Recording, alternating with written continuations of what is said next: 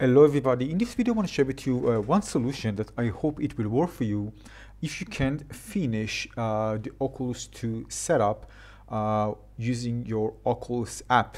In this case I'm using it on my Android device.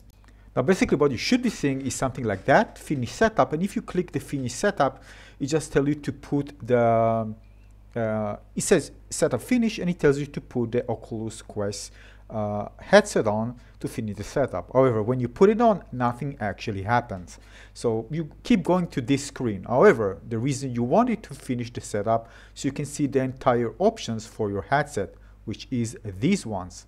And of course, if you can see those options, you won't be able to do many things, including turning on the developer mode, enabling it. Which, as you can see, this is one of the options after you pair your headset with the Oculus app. And therefore you won't be able to access this option on your phone. Now the solution for this, one that actually worked for me, is uninstalling Oculus app and reinstalling it again in order for it to work.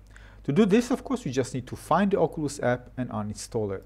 So you can see this is the icon, so uninstall and reinstall it again.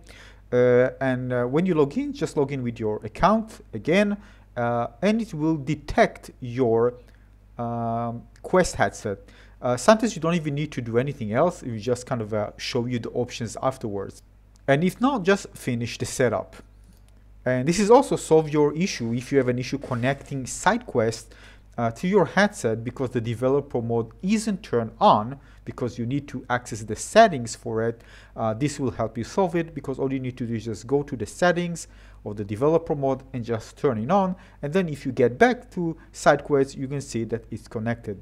So I hope this one actually solve your issue. Again, just uninstalling and reinstalling the app again will allow you to kind of finish the setup of the binding of your Oculus Quest 2 with the Oculus app, and then everything, all the settings will be available for you.